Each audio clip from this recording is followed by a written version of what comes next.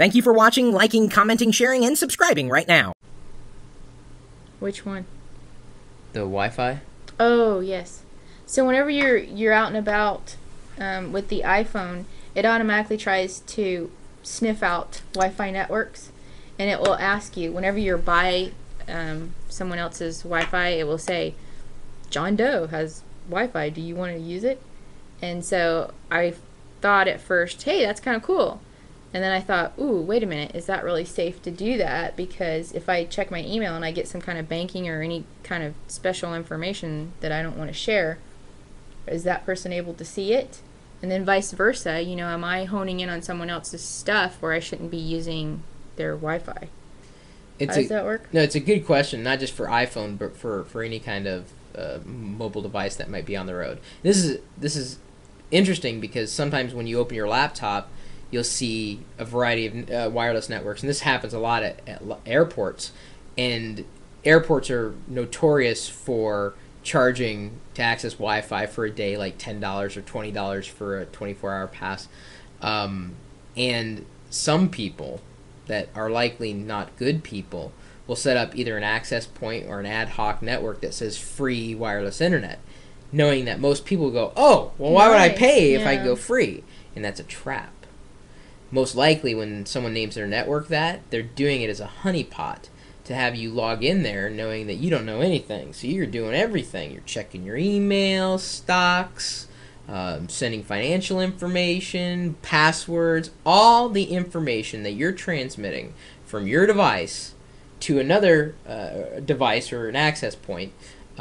If it's being transferred and someone's able to sniff that traffic, yeah, they can get every possible thing that you're sending down. Well, it's all possible. In fact, someone just sent me a cracker or a way for users to have software on their computer that will let them break through encrypted traffic.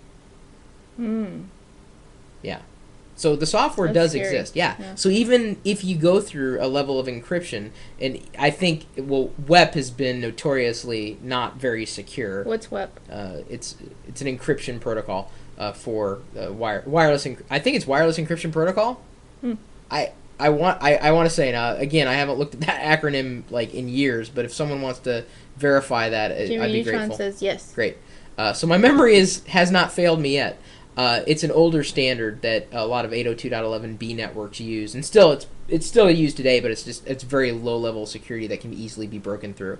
But this software that someone sent me has the ability of cracking WPA networks, which is I don't know WPA offhand. That one's someone, if someone could post that, it's like WPA2. It's not. It's just WPA regular.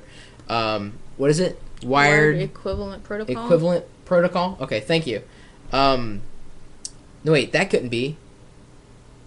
Wired equivalency.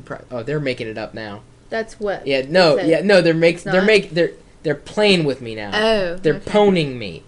So the concept would be that when you're transmitting data from one point to another, even if it's encrypted, it's still not completely secure. So I always tell you to be careful when you connect to any wireless network. Don't do anything. I usually use the singular card. Yeah. But this phone actually asks you. Yeah, no, it's good that it asks you. Don't. If all you're going to do is just surf basic web, yeah, it's fine. It's okay. I would be very leery about checking email over that connection though. Okay. Because it's happened before that people steal usernames and passwords, and for whatever reasons, I don't know why they'd want to check someone else's email, but maybe they're voyeuristic, maybe they're hoping to get information and they can access that inbox. So it's good, number one, to change your email password on a regular basis, but number two, never check your email on any kind of wireless network that you don't fully control. It's a good rule of thumb. Rule of thumb, yeah, to adhere by.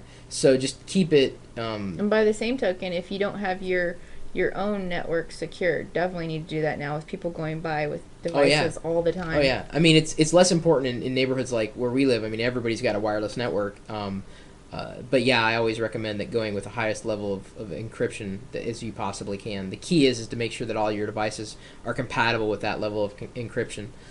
Because some devices they can access the internet wirelessly, but they can only access it in a certain level of encryption. Not like they can only go this high with encryption, but they can't go this high. So the device may only support WEP, not WPA, which is two different levels of encryption. So can I ask another question that's not particularly about this, but similar? Sure.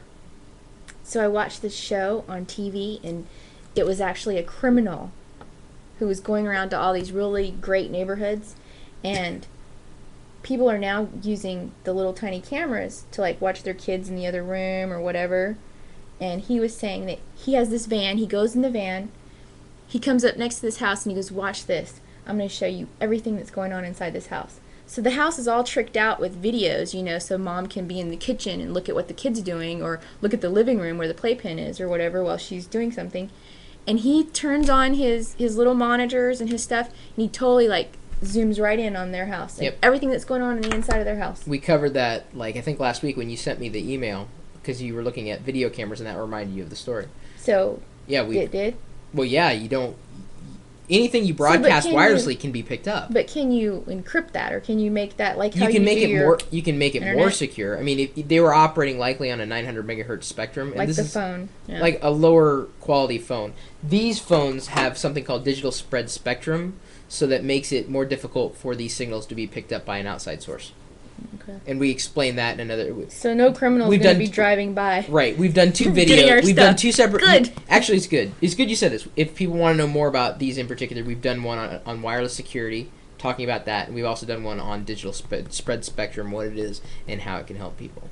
But, you know, anybody else has any good Wi-Fi security tips, you know, whether you're walking around, you know, not sure about, you know, what you can connect to or how you secure your network at home, this is a question that gets asked very frequently, you know, wireless security in the chat room. We're always looking for hints. So see you soon there in live.pirillo.com.